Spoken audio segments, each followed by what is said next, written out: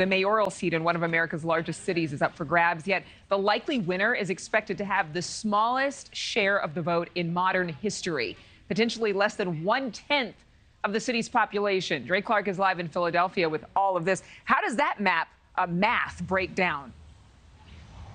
Well, it's quite complicated here, but, we should know this race that's happening right now is one of the tightest, if not the tightest race in city history. That's why right now it's anyone's race. Meanwhile, Philadelphia is a rock-solid blue city. There hasn't been a Republican mayor here since 1952. But for the first time in city history, a woman could actually be sitting in the mayor's office here at City Hall calling the shots. But again, right now, the race is still too close to call. Meanwhile, the most dominating issue for this campaign has been public safety, and every candidate believes they have the answer or the solution to help cut down on the city's soaring gun violence. But for those at the grassroots level already fighting the violence, they say Philadelphia is already in a crisis.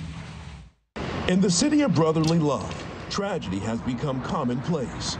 A recent study revealing 2 out of every 3 people living in Philadelphia claim they've heard gunshots in their neighborhood in the last year. There have been 640 shootings so far this year in Philly, with 123 being fatal. 11 victims have been minors. This is definitely a public health crisis because we're talking about loss of life. Marla Davis Bellamy is director of Philadelphia Ceasefire, a violence intervention program that treats violence as a public health issue, believing it can be prevented and cured. But I think leadership, quite frankly, is paramount to all of this.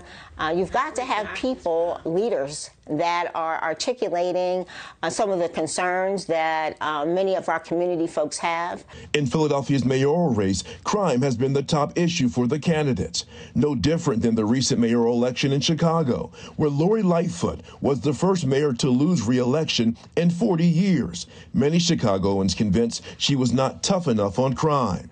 Republicans have found success, beating some Democrats in state and federal elections across the country by spotlighting crime. But in Philadelphia, it will be more challenging, where it's estimated Democrats outnumber Republicans 7-1. It's not just a Philadelphia problem, it's across the country. And I think it's the availability of guns. Young people can now get a gun before they can get a textbook.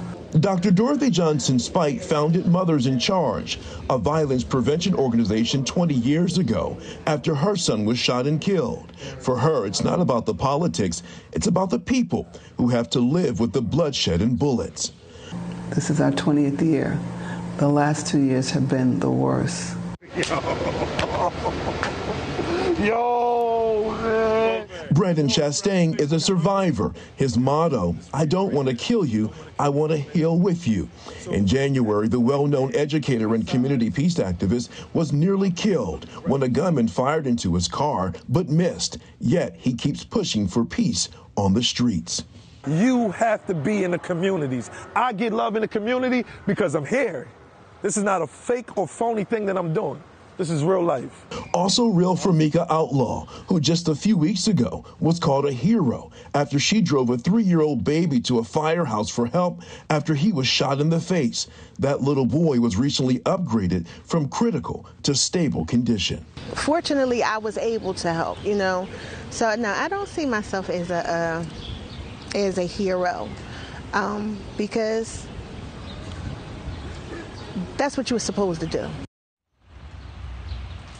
And sadly, violence has also found its way into the mayor's race. Last week, a 22-year-old man shot and killed a 46-year-old man. Both men were canvassing for the same political group. Investigators say they had a history of not liking each other, and so when they crossed paths, violence broke out. However, prosecutors did not charge that 22-year-old, saying that they believe the one shot he did fire was in self-defense. Adrienne.